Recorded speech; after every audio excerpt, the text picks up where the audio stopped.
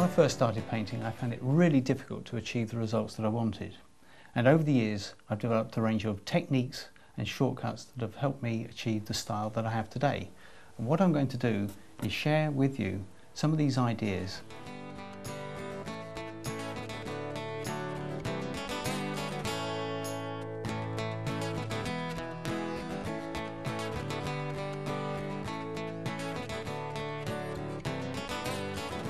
At this stage, what I'm going to do is remove the masking fluid, and you just rub with your fingers.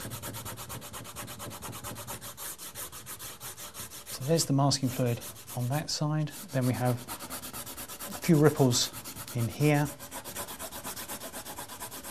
as it runs away like that. And just to finish off, just one or two little things. This is some cobalt blue with a little bit of the sunlit green, and just going to add one or two more darker ripples in there.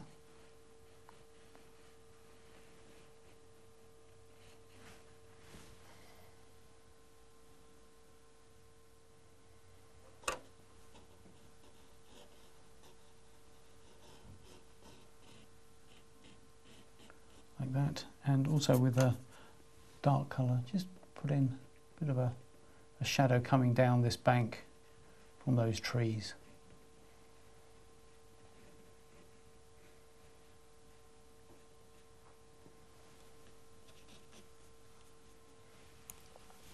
I think that's about it really. This is quite a simple painting, lots of texture in the background.